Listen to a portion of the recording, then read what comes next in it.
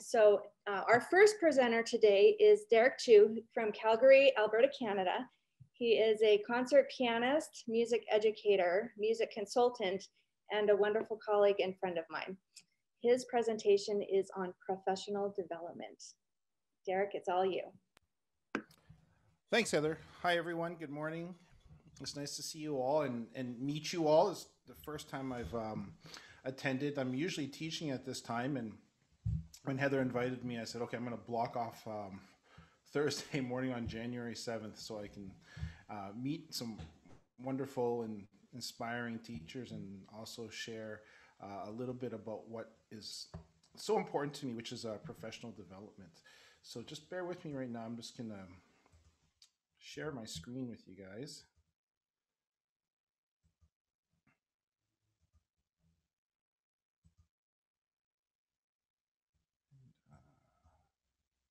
Of course, my computer is like running slow.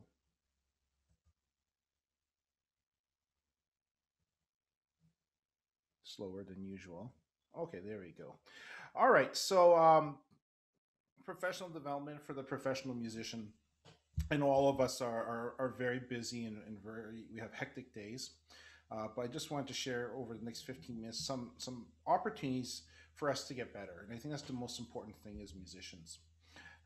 Here's my contact information if any of you would like to, if you have questions or you want to follow up with me afterwards on my website, email, Instagram, it's all there. So I've always considered professional development simply one thing, to be quite honest, and it's not improvement, but I've broken it down into 4 pillars.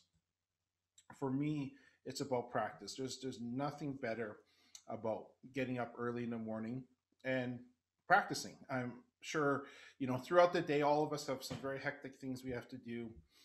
For me, I have 2 kids, so I got to get them to school and all that stuff. So I get up really early and I start practicing. I'm up around 4:30 in the morning every day, and I hit my Peloton. I'm on there for like 45 minutes. That wakes me up, and I go straight to the piano because I really feel that's the most productive time for me as a musician, is to sit at the piano and to grind through music and to discover some really wonderful music. I'm going to go into these a little bit more in detail afterwards. Lessons. When was the last time each of you has taken a lesson, right? And allowed yourself to be vulnerable? Just think about that. And think about those moments when you prepare for your lesson, and you go in there and sit there with your teacher. Think about the times where you felt very confident about what you've done, and also think about the times where you're afraid because I had a lot of those moments in my life where I said, I don't really think my teacher wants to see me today based on the lack of work I've done. And then for me, professional development includes a lot of personal learning. Concerts and master classes, reading articles, going to festivals. And then probably for all of us, we always think about professional development as conferences, workshops, online groups like this. I'm not even going to talk about that because I'm sure all of you have gone to your state festival, or your provincial festival, or your national festival. You've been to MTNA, or you've been to NKCP. All these great things where you can meet with colleagues and you can attend those things. And as wonderful as those are, I want to just really focus today on what you can do right now in your own home, because I think all of us are dealing with the pandemic and we don't get to go to in-person events. So let's start off here with practicing. Here's a quote from Busoni. He said, if possible, allow no day to pass without touching your piano. And this is not touching your piano in terms of I'm teaching and I'm showing my student how to play a scale. No, to me, touching the piano means like getting dirty with this thing, working through it and taking the opportunity to get better. But here's another thing. I practice when I'm teaching, believe it or not. I practice a lot because when I'm showing my student how to play a scale, I'm like, well, you know what? This is a great opportunity for me to improve. I'm going to play this scale here with dynamics. Because if I'm not demonstrating that to my students, if I'm not demonstrating that scale and playing it with dynamics, they're not going to get it. So to me, teaching is practicing. If I can put my hands on the piano when my students here or on Zoom or Skype or whatever it is, I'm going to use that time to practice. So these are some of my suggestions for practicing. Learn a new piece. I'm sure there's a piece out there that you've wanted to learn and you say, well, I'll do this later, and you keep putting it off. And that was the case for me. I've been wanting to learn the Chopin B minor sonata for years now. Okay, I'm 43. I've wanted to learn it since I was 21. So 22 years later, I decided I'm going to start this piece because we had the pandemic. I was like, this is great because every concert and every trip that I had planned was canceled. Right. So I wasn't preparing for chamber concerts. I wasn't preparing for concertos. It's like, finally, I can actually sit down and learn this giant of a piece. So I sent that as a note to all my students. I'm like, this is what I'm going to do. I'm learning this piece during the pandemic. And I gave them three other sonatas I was going to learn, which included the Prokofiev Seventh Piano Sonata and Mozart B flat major K333. These are all pieces I've always wanted to learn, and now I actually had a chance. Relearn an old piece. You know, that's professional development because you take your experiences from previous pieces and life experiences and you apply it back to it. And you look at the piece in a new light. Learn a new instrument. I know Heather plays the flute. She's been doing that, you know, and I have some other friends um, who are exploring new instruments. One of my good friends, Paul Schmaltz, he's been working on the guitar and he's been taking guitar lessons for like the last 10 years. I have a violin friend, Jeremy Van Diemen, same thing. He's been learning how to play the piano. And I asked him, I was like, why are you learning to play the piano? He's like, well, I've always wanted to accompany my students. And that way it's just something new for me. It's a new challenge. So I was like, well, that's cool. Um, I know I have a friend in California, and some of you may know her. Her name's Deborah Howe. She's like learning the cello. She's very accomplished at the flute. She plays. That's professional development. It's not about just attending these workshops and getting teaching ideas. It's actually, to me, again, professional development is acquiring new skills at your instrument. Learn what you are teaching your student. I say it to my pedagogy students. Whatever I'm teaching, I know how to play it. I can demonstrate it. Because if I can't demonstrate it, I can't teach it. And just find a challenge for yourself. Go out there and, you know, you might look at a piece and say, well, it's really, really hard. I don't know if I'm going to learn it. Maybe I'll choose the easier piece. No, choose the harder piece. You know, we should be very thankful that we in this career that's so fulfilling and that we can make a living doing it. And so take that next challenge and learn something that is harder, something that's going to push you to be better. Because here's the other thing, is going to inspire your students. When your students see you taking on something that's demanding, they're going to go and say, oh, you know what, my teacher does that. All these things my teacher teaches me, I'm going to go and do it. Lessons are great. I love lessons. Like I said, think about at the beginning, think about what you learned in your lessons and how you felt going into your lesson. Um, for me to play for my teacher, I haven't played for him in a while because of the pandemic. He's in New York City. It's always a learning experience. I go in there and I say, what don't I know? And whatever it is, I want you to teach me. I want to get every ounce of your knowledge. That to me is professional development. And it's not just with my teacher. I always play for other people. I play for friends. And there's always opinions. There's always ideas. There's always something to share. And it's the same thing. People come and play for me, professional musicians. And you're just giving your input and you're just giving some suggestions. We all need mentors. We all need inspiration. So use your lessons. And you don't have to go back to when you were 12 years old or 13 years old and doing lessons every single week. You know, a couple times a year. I saw, you know, on the Utah State Music Teachers Association website at their conference that they offer private lessons. It's the first time I've seen at a conference that offers private lessons. I thought this is fantastic because here we are at a conference and there's some really wonderful teachers here and I can go and play a piece for them. I can go and ask them questions.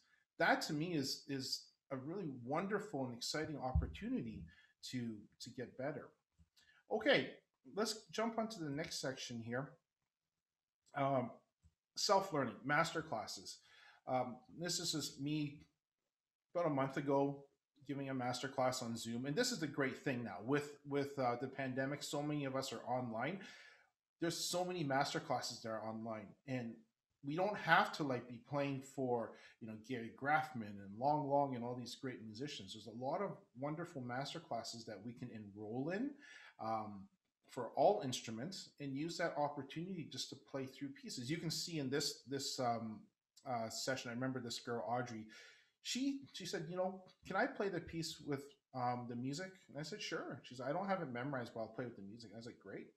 I was like, this is not the Juilliard or the Manhattan School of Music prestigious conservatory masterclass. This is a class just to help whatever it is that a student brings. And that's why I enjoyed this so much.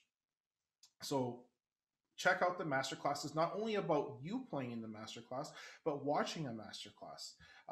Did you know Medici TV has tons of masterclasses online that you can watch? So there's Andra Schiff, Murray Pariah, Richard Good, these great pianists, Joyce DiDonato. I learned so much from watching masterclasses. I learned so much from going to concerts. Now I know there's no live concerts now, so Medici TV is great again because of all these concerts on replay. So if you want to learn about one of the pieces you're studying, perhaps you're doing a Beethoven sonata. Well, it's Beethoven year. There's tons of replays of Barenboim and Richard Good doing Beethoven. Listen to those concerts with your score. Write things down. Ask questions. Maybe watch the concert with a friend, with a colleague, and then compare notes. I've always enjoyed going to concerts, and that's professional development because I'm learning about how music should sound. If I don't know what the possibilities of color and harmony and dynamics are in a concert setting, how can I learn that myself? How can I go and practice those? Because my ears are shut. I need to open my ears. It's just like an artist. The wider your eyes are, and you see all the colors, and you see more possibilities for your own artistic endeavors. So, you're probably like, why is there this picture of a church at night? Traveling abroad and going to festivals is a great opportunity for professional development. Um, there's a lot of festivals, and I'm not saying like go to Aspen or do Music Academy of the West. There's a lot of festivals in Europe that are designed for the musician of all levels, all ages, and all experiences. Yes, there's Verbier, which is like the big one out in Europe, but again, it's like really expensive, and one night hotel in Switzerland, it's like $500-$600. Like no one can afford this festival. But this festival that I do in Italy, this is Cremona. Cremona is the city of violins where Stradivarius and Amati honed their craft. It's where Monteverdi went to school, believe it or not. Monteverdi went to school in Cremona. We teach at the Monteverdi Conservatory. And down the street, well, not a street, but 20 miles away from Cremona is the birthplace of Verdi. So this is a very inspirational place. And I bring my students here. I bring my pedagogy students. I've had students, well, they're not even students. They're adults. They're teachers. And they've come. So here's the website, CremonaAcademy.com. Take a look at it. We hope to run the festival this year. We have dates. We're ready to go as long as, Corona decides to disappear. We're ready to have a festival. And in the past, we've had a number of teachers come and they've said, can I audit? Can I watch your teachers teach? And we said, absolutely. So we have a lot of professional musicians, teachers that come to observe teachers. They also take lessons. And we say, look, since you're here, we want you to play too. We want you to participate in chamber music. Can you play in the piano duo? Would you like to play in orchestra? Would you like to sing in choir? You want to play in a student recital? We give teachers the opportunity to come back to why we love music and what we did as kids or as teenagers or in university. So I welcome you all to take a look at Cremona Academy. I welcome you all to join me this year or next year or in the future. But like I said, there's other festivals in Europe that offer teachers professional development. One of the cool things about self development is assessment. I've always, in preparation for a concert, tried to play my pieces through for as many people as humanly possible. And pre pandemic, that was always tricky because you had to schedule it and people had to drive to your home or you had to drive somewhere else. In college, it was easy. I would just knock on a practice room and find someone to listen to me. But with the pandemic, it's been great because all I had to do was just send a text or an email and said, could we meet on Zoom? I just, want to play my program through. I did that with Heather actually. In preparation for a concert in November, I asked her, could you just listen to me play? And it was great because it helped me to kind of work out some nerves, work out some mistakes, try some new ideas. But more importantly, I needed to hear what I sounded like on Zoom. So I recorded myself and I listened to it and I was like, okay, that's not what I expected. That's a very different sound. So recording yourself, playing for someone else is great professional development. That's why I say practice performances. The more you can practice that performance, we always practice the piece. But if you practice playing for someone, it becomes a lot easier. And it'll become a lot easier for your students as well in preparation for their recitals. You can do exams, you can do competitions. There's tons of competitions for amateur pianists or teachers of all levels. So I would suggest taking a look at those. And there seems like there's a lot more nowadays because so much of it is online. So all you gotta do is put a recording together and just send it off to whatever the competition is. And I've noticed that the entry fees are fairly minimal, like 20, 25, $30. Some are more expensive because they have bigger prizes. But again, it's very accessible. What I've also liked about recording and hearing myself is that I now have video and audio evidence of what I've done. I have to be extremely honest with myself when I hear myself because it's proof. It's telling me that, like, wow, that scale, you really blew it. Or the balance was really, really nice there.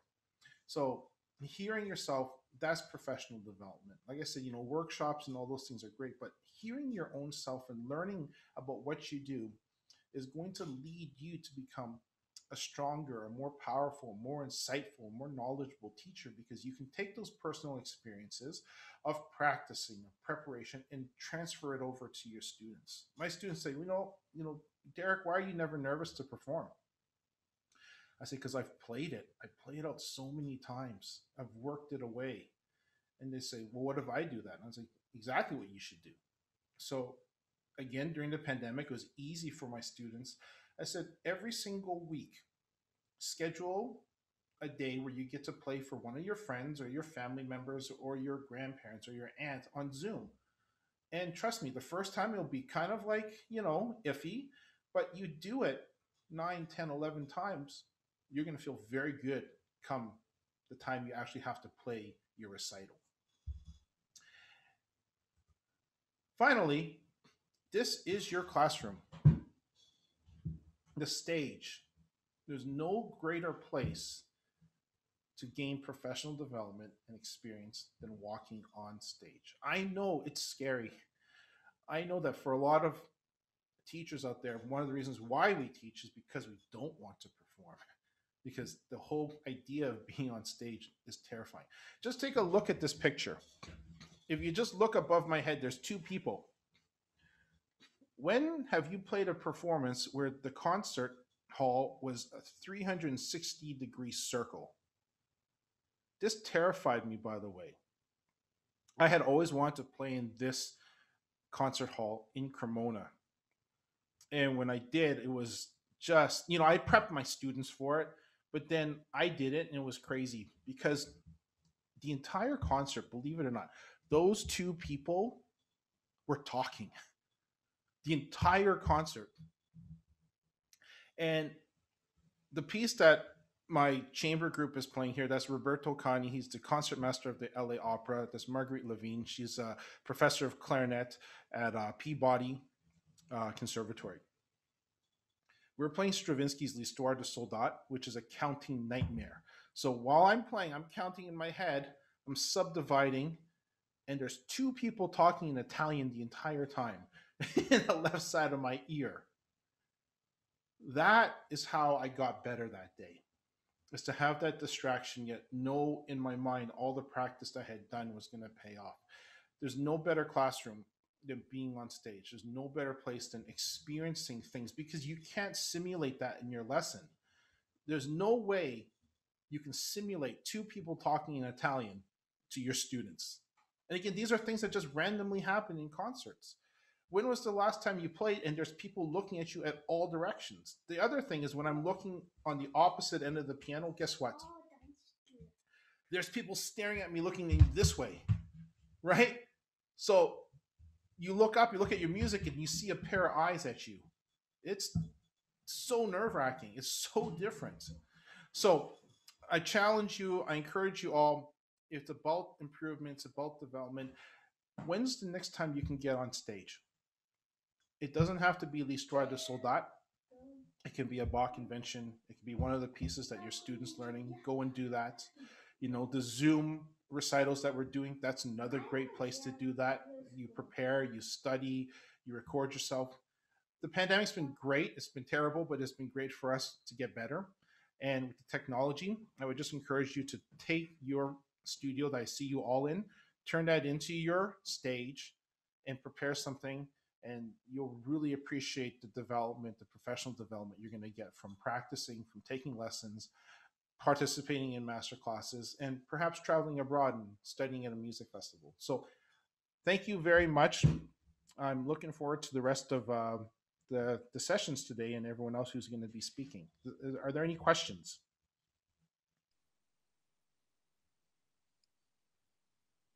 No, a lot of head shaking, so that's good. Thank you so much, Derek. That was fabulous. I would love to attend your festival in Italy. I've never been to Europe before, so that sounds fabulous. Yeah, come and we'll eat a lot of gelato. Oh, drink really good wine and eat lots of really good pasta and pizza. So fabulous. Thank you again. Thank you for having me. So our next presentation is by Paul Myatt, and he is from Sydney, Australia. Now, for those of you that aren't familiar with the time zone on where that's at, it's 4 a.m. his time right now.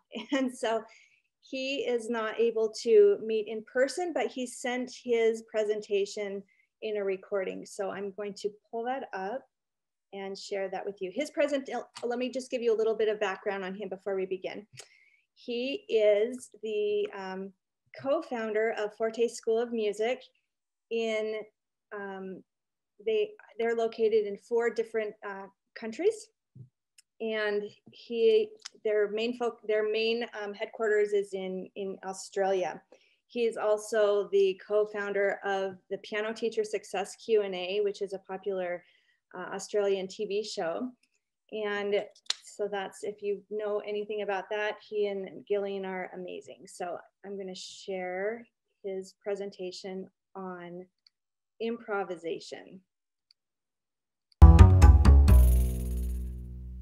Hi, everyone, and thank you, Heather. I'm so grateful for the opportunity to share my thoughts about improvisation with your Teachers Pedagogy group. I've been teaching piano for over 30 years, and I still love teaching. I have 60 students in group lessons over 3 afternoons each week. I teach kids from beginners through to every grade of the Trinity College exam syllabus up to grade 8, which is roughly equivalent to level 10 RCM. My students experience every type of music, from Baroque to rock, and everything in between. Improvisation plays an important part of their learning experience. Some of my students want to study composition at university.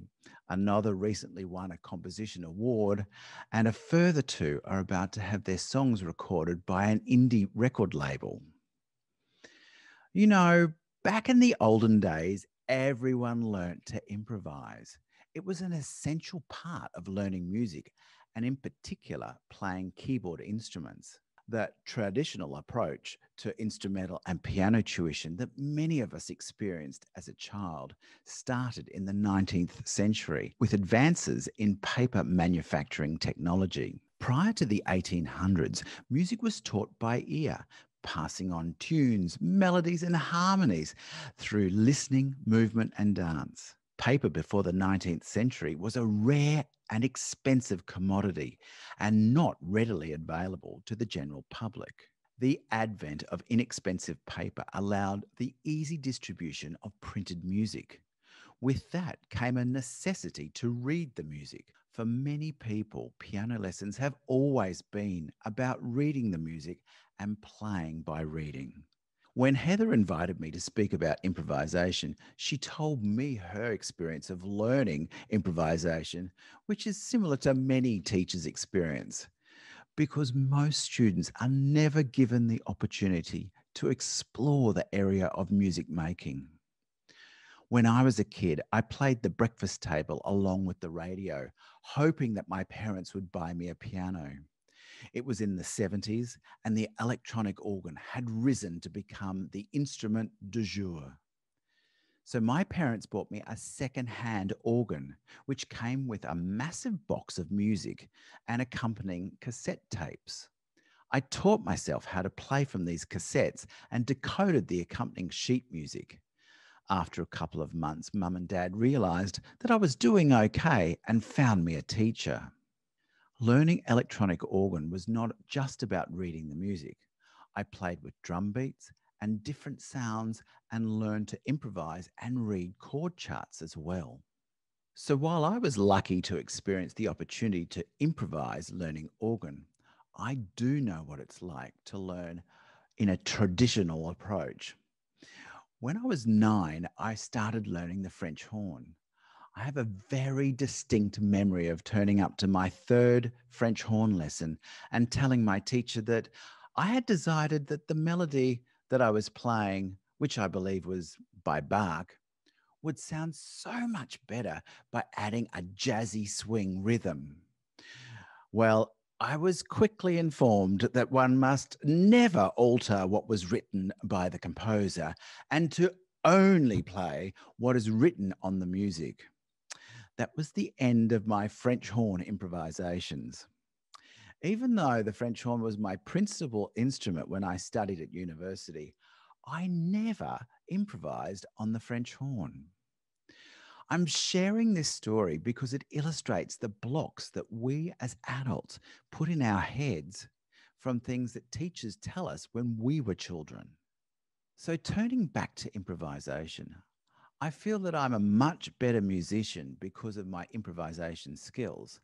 And I also see that my own students and their parents love seeing their kids make things up.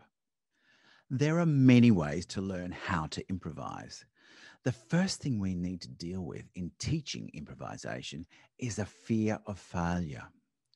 Many people are scared because they may make a mistake. And that's only natural when we spend most of our time as teachers correcting our students to play exactly what's written. And now we're saying, play something different. Teaching improvisation requires preparation and a strong framework. That means your students need lots of musical experiences before they start improvising by themselves. They're going to need to explore different patterns rhythmically, melodically, and harmonically. I love Forrest Kinney's work in pattern play and chord play, and also Bradley Sowash's books called That's Jazz and Creative Chords. But today I'm going to share another strategy, which is to take something that a student has learned and then give them the opportunity to use the elements from the music as the basis to improvise, build a new piece, or extend that piece.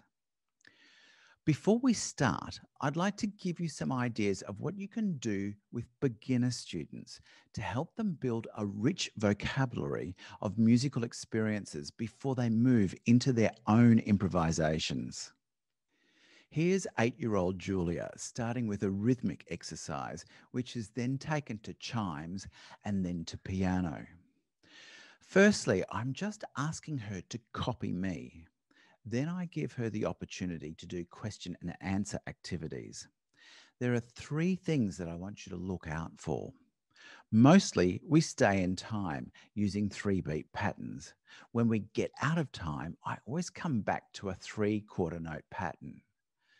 Initially, only use 3 notes. So with the melodic exercises, we're using C, D, and E.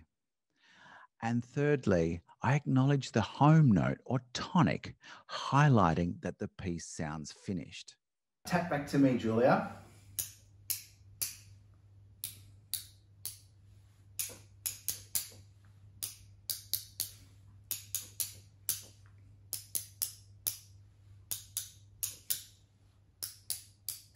Good work.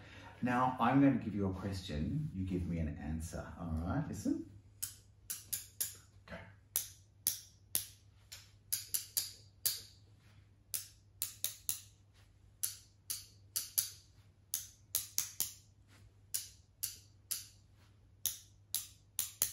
Good work. Could you give me a question?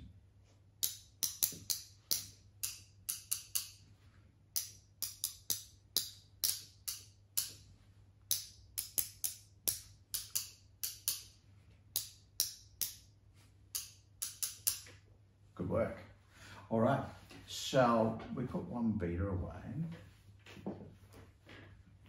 and play back to me?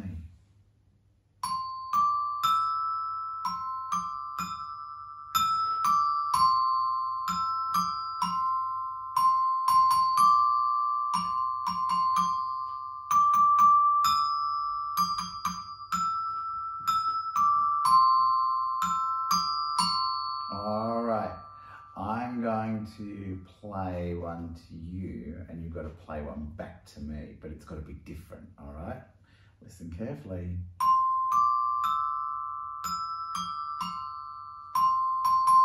Oh.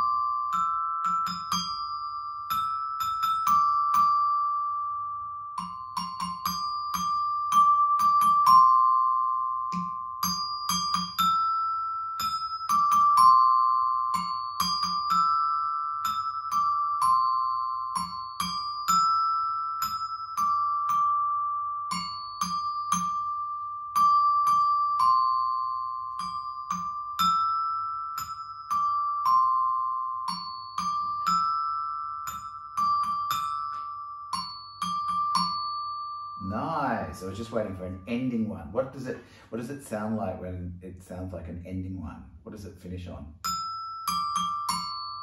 So what note does it finish on? Do. Do or C. Exactly. All right.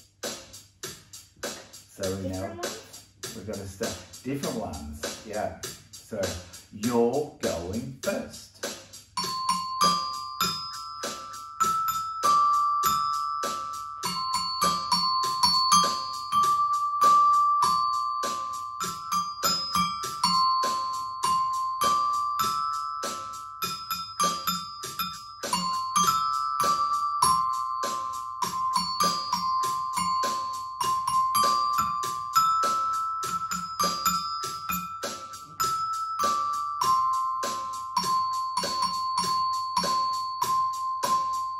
Good work. Copy me.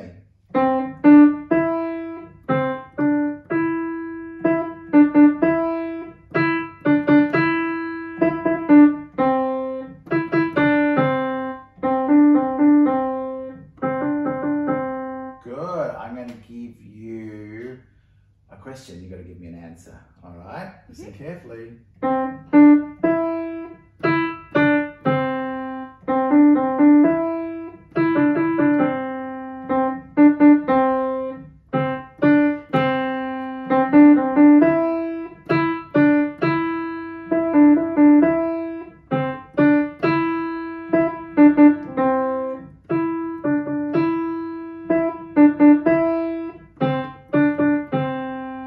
Nice. Did you hear the ending one then?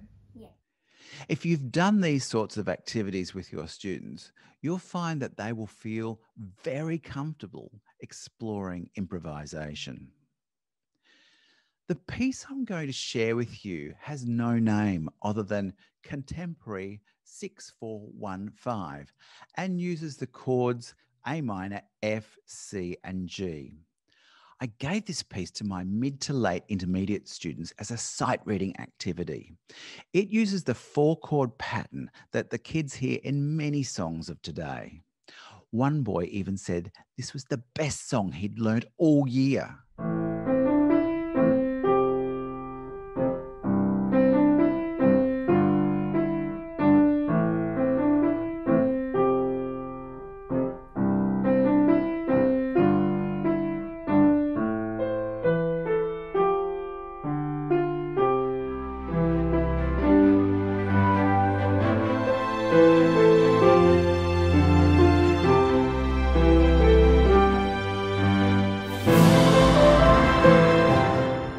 It doesn't matter how your students learn the piece, whether they use rote learning, by ear, by sight, whatever. The important section is the first 8 bars in the left hand, which your student will use as the baseline for their own right hand exploration. Start by giving your students some options. Start with 3 notes.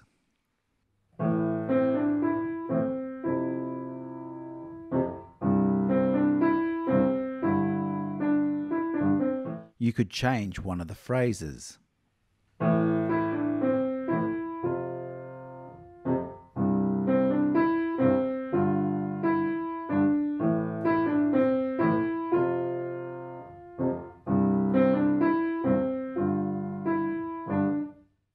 Use notes from the chords.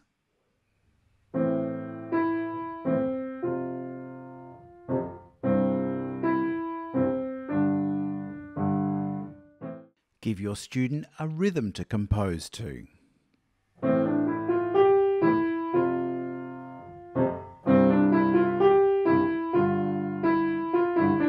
Here's 11-year-old Mel with an 8-bar version of her improvisation that she's playing with the backing track.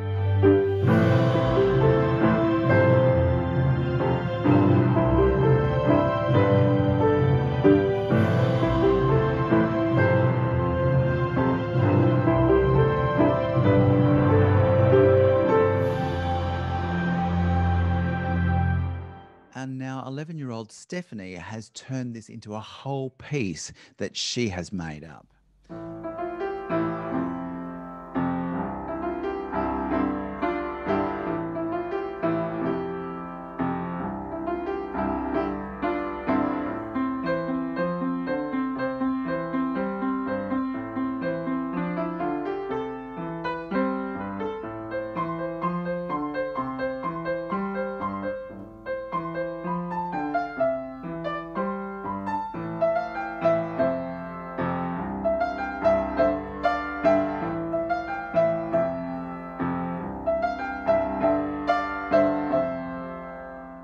I hope this short session was helpful and a great starting point for improvisation.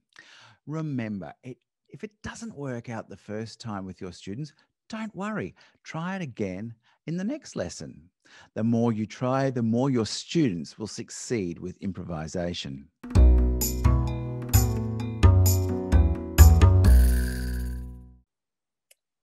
Thank you so much, Paul. That was so helpful.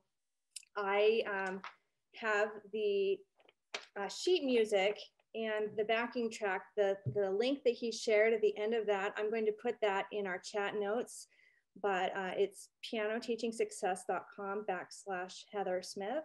If you want to try this out with some of your students, that's where you can receive it. So we're going to go ahead and go to Dr. Adam Haas, who is from Colorado Springs Conservatory in Colorado Springs, Colorado. He is the head of the piano department at this school, and I'm really looking forward to hearing the presentations on 2 different intermediate level topics. So thank you, Adam. Yeah, thank you, Heather, and it's good to see everyone.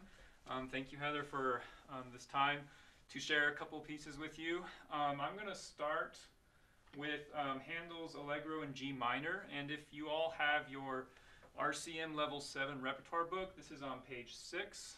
If you don't have it, Heather, do you have that to pull up as well?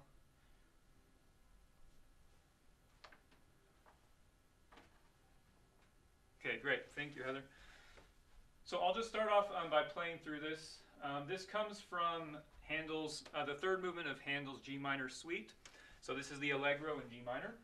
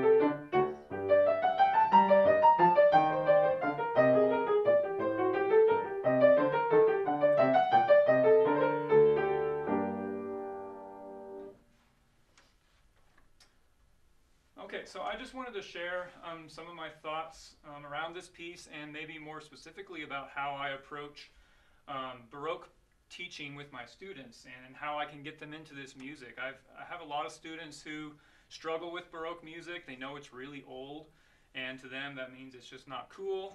I also have a lot of students that struggle with the fact that Baroque music tends to just be a lot of notes on the page, and there's not a lot of other information to help the student, like articulations and dynamics. So it can be a tricky style to help students work through and understand and really enjoy. But I feel like once they kind of understand the style and the beauty of this music, sometimes that tends to stick with them more than other pieces. And I've had a lot of students that end up loving Baroque more than anything else because there's so much expressiveness and there's a lot of freedom for the performer to kind of put their own interpretation on the music. So for this piece specifically, when I first look at it, it almost starts kind of like a two-part invention, and it only lasts that way for about a couple measures, and then it kind of goes into just, you know, basically 16th notes in the right hand and accompanimental notes in the left hand. But I think it's important that right in those first couple measures that the student sees that there's some imitation going on here, and that's an important part of Baroque music, where the right hand starts the melody, the left hand imitates it the next measure. So right off the bat, it's a good opportunity to help the student really listen for the balance between hands. It's important that there's equality between both hands throughout the whole piece, and that you find these moments where the right hand might have the melody and then maybe the left hand takes over after that. So I think I mentioned that one thing that's kind of unique about Baroque music is that composers from this style and from this period rarely used articulations or dynamic markings, and that's kind of the case in this piece. There's really nothing to go off of, and so some students are scared by that. They like to have all the information on the page and just do exactly what's written on the page, and other students they like that freedom. And so when I approach this with both kinds of students, I like to kind of lay some groundwork as far as what kinds of articulations work well for fast pieces, what kinds work better for slower, more lyrical pieces, and then we can also talk through dynamics. And then this also kind of naturally leads to a discussion on what kinds of instruments were used in the Baroque period, and so we can start talking about the harpsichord and how that's different than our modern instrument. And what would a harpsichordist do to make this kind of piece expressive? And that's really where we get down to the use of articulations, where a harpsichordist was really focused on the length of notes and how some notes may be separated from others to show the start of a new line, or maybe how they would lift at the end of a line. So all these things are really important when introducing Baroque music to a student. So I just kind of wanted to go over some specific articulation things that I think could work on this piece. One thing I might start off doing with the student is to say, let's just try playing through the piece and let's play all the eighth notes staccato. And so, you know, a student who likes to have things written on the page, you might want to actually write in some of the staccato notes on the eighth notes. So then they could play through it that way, and then that completely changes the character of the piece. And then you might say, well, let's try on all the eighth note measures, let's slur the first two and play the the second two short. So it could be something like this. Like if you look at measure 3 in the left hand,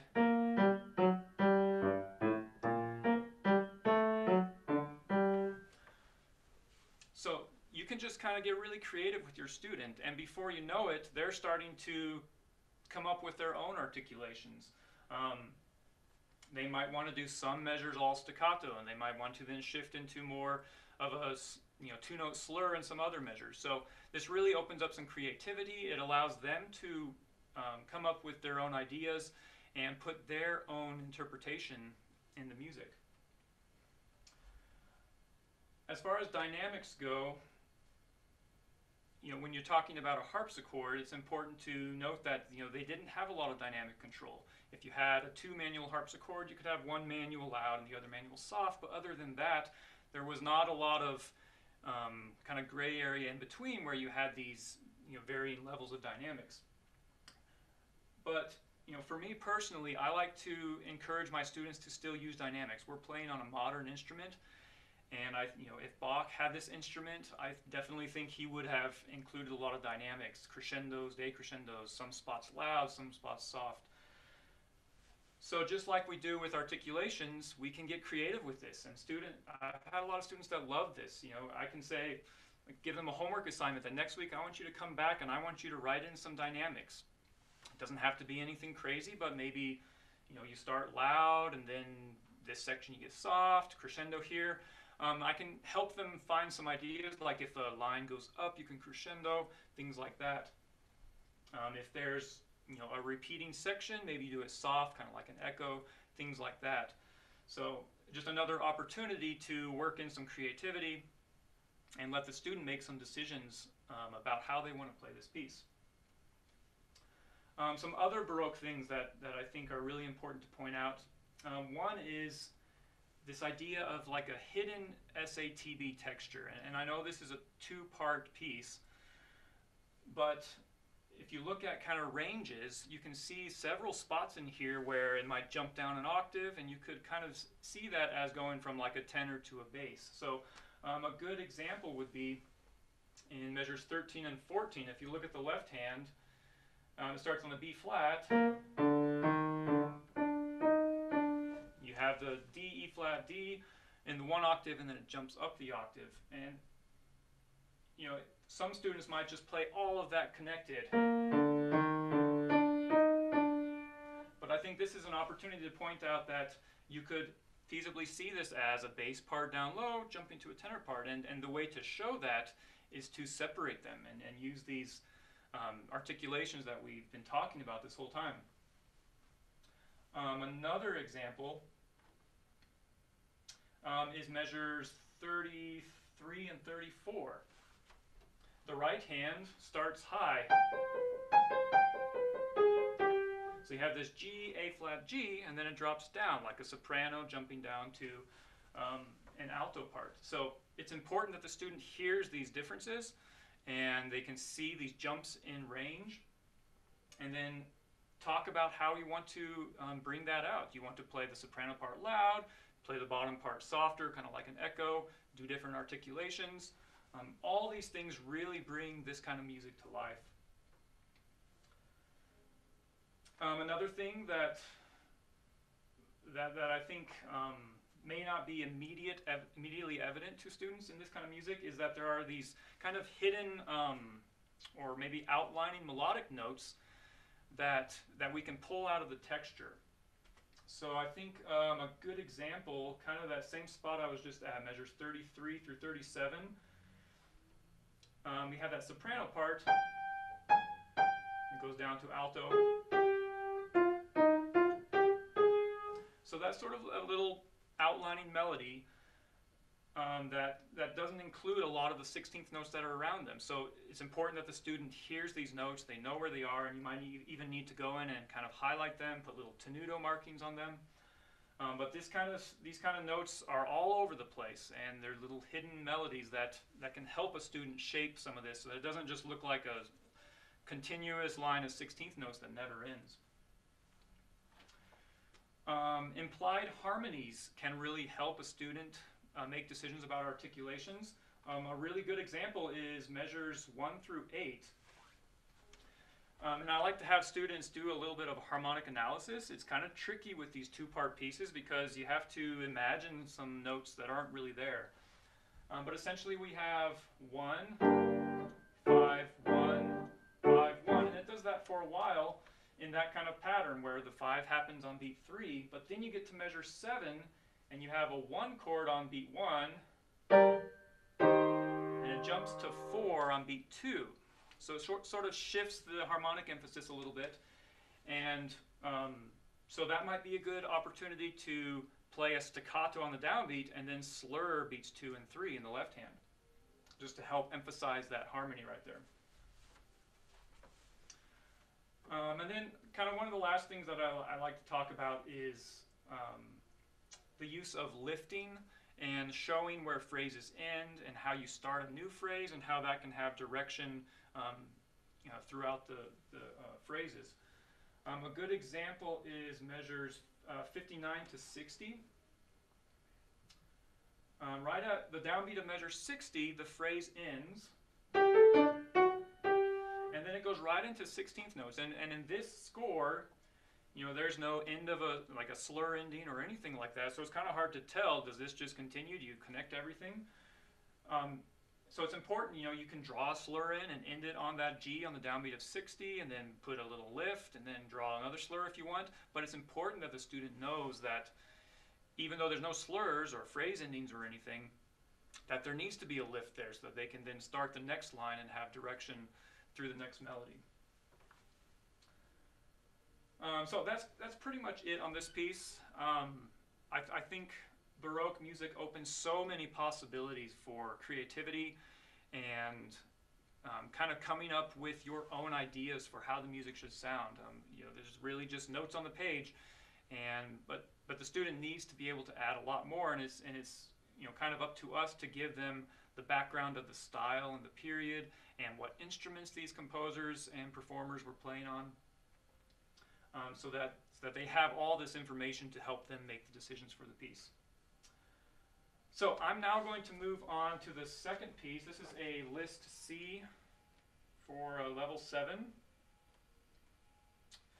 It's the Solitary Traveler, and if you have your book, it's page 44, but I think Heather will also pull up the score. This is one of Edvard Grieg's lyric pieces, and if you aren't familiar with his lyric pieces, they're really wonderful, charming works that are great teaching pieces as well, especially for introducing late Romantic style. There are, I think, 66 lyric pieces, and they're organized into 10 books. The Solitary Traveler is number 2 of Opus 43, and Opus 43 is, I think, the 3rd book. And there's, I think, 5 other pieces in that one. So I'd encourage you to check out some of these pieces. They're wonderful. And so I'm going to play Solitary Traveler, and then I'll just talk through some things about this piece.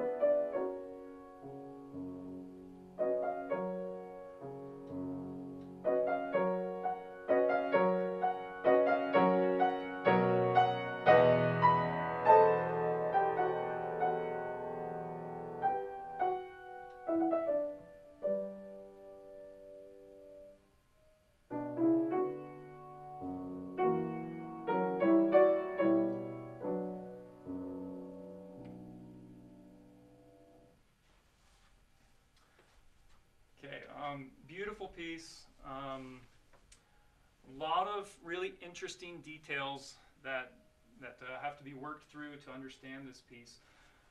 With a lot of the lyric pieces, they have very descriptive titles, so that's kind of where I would start with this piece. I would probably have the student either listen to a recording or maybe play it for them, and then just start talking through, what do they think when they see the title Solitary Traveler and they hear this piece? What does that mean to them? How do they, do they have a picture in their mind of a traveler, and then how does the music portray, what this traveler is going through, or do they have ideas of what kind of journey this person is going through? And then we need to figure out how we're going to express that in the music. So with a lot of pieces, I like to start off with just kind of talking through form and maybe some harmonic analysis, but specifically on the form of this one, it's very straightforward. It's kind of just like a big A-B form where the B section is repeated. And so maybe, talking through the form, you realize it's very sectional, where you have very obvious phrases. The phrases have obvious lifts and ends of those phrases. So then how does that relate to this idea of a traveler and going through a journey? And maybe each section is a different part of their journey, and how do we bring that out? The journey needs to change. There needs to be some progression through that. So for these kinds of pieces, especially in late romantic, I think it's important to have pictures in your mind and an idea of what kind of picture you're trying to portray as you play. So this piece is obviously very contrasting to the handle that I just played.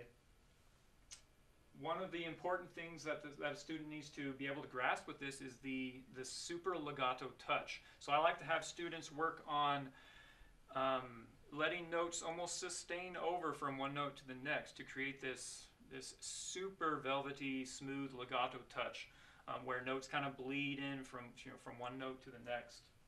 And so we can do that on scales. I can have them play scales where they just let notes hang over just a little bit.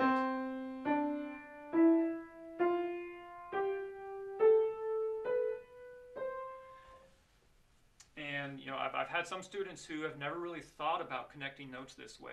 They just think of legato as they just need to hold one note and release it as soon as they play the next note. Well, on piano, because it's kind of a percussive sound where hammers are striking strings, each note has its own articulation, and it can be a kind of a strong articulation. So if you're releasing a note right away as soon as you play the next one, that's not really as smooth as it could possibly be. So I like to work on that with a piece like this, where we just let notes really almost hang over into the next note. Some other things that I think are really interesting in this piece. One is the use of this accent on beat 6. And I think it's important that the student knows this is not a Prokofiev accent where it's very aggressive and then a punched sound, but it's more of a dropping weight right onto beat 6, so that there's that really clear tone that comes right on that beat. And this kind of happens throughout this piece.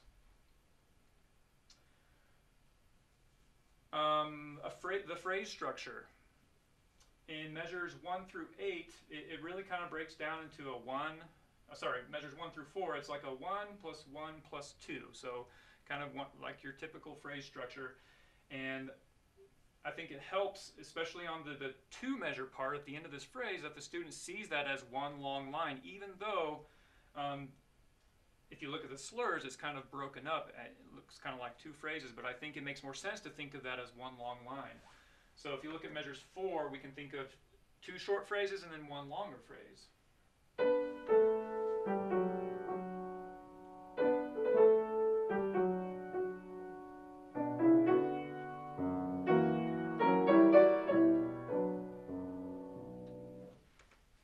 And then this happens again on measures 5 through 8 as well. Measure 3 has some tricky double 6. And it's important that the student connects the top line, and they know that the bottom part of those 6 needs to be light and can be a little separated, but it's important that the top part is really smooth and connected, because that's what our ear hears. So kind of bringing out that top part where the melody is, keeping the bottom note really light. One way to practice that is to play the bottom note almost silent, kind of like ghost playing, but the top part is forte. So that'll help them kind of shift that weight to that top note. Throughout this piece, the left hand frequently doubles the melody. So you could kind of go through and maybe find some spots where you bring out the left hand a little bit more than the right hand. Especially if a melody gets repeated. That just changes it up a little bit, and now you hear it more down in kind of the tenor part, even though it's still happening up in the soprano. The tempo is kind of an interesting thing to discuss with this piece. It has this allegretto marking, which to me needs to really implies that the piece needs to have some forward motion and some kind of a lightness to it. The 6/8 needs to have a little bit of a lilt. So it's important that the student doesn't think this so much in 6, but it still has that 2 feel, even though the tempo marking marks it as an 8th note. So it still needs to have that forward motion. The pedaling, there are a couple spots. If you look at measure 16, there's this long pedal that's carried over from beat 5 of measure 15.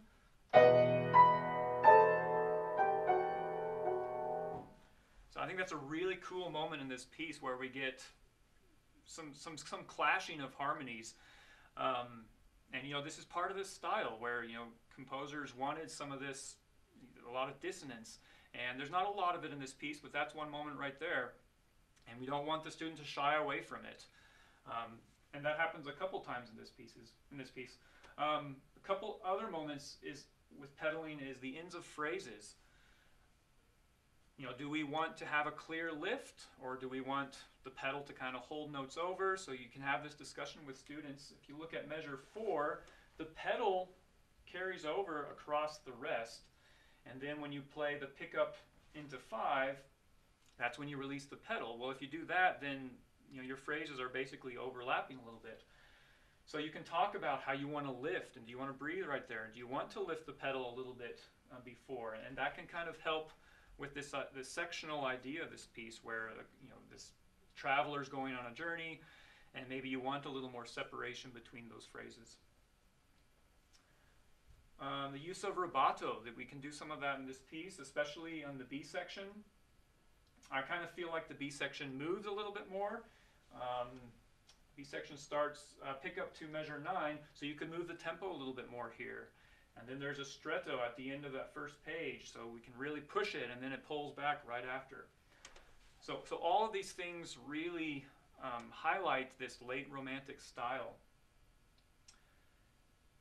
And with that, once a student understands all these expressive markings, I like to have students just try exaggerating them, because I feel like it's oftentimes easier to pull them back a little bit than to constantly try to get them to do more. So I might say, I want you to play all your pianos pianissimo and your fortes fortissimo, and if it says stretto, I want you to really push the tempo, and then on a ritardando, we're really going to pull it back, just so that they can start to really work with these extreme ranges of expressiveness.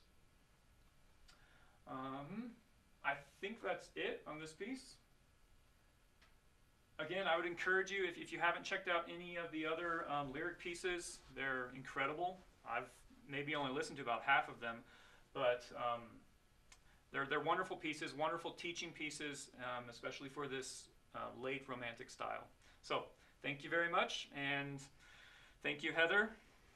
Thank you so much, Adam. That was so insightful. I am definitely going to take those things that you've shared and share those with my students. Thank you to you, Adam, and Derek and Paul, for your wonderful presentations today.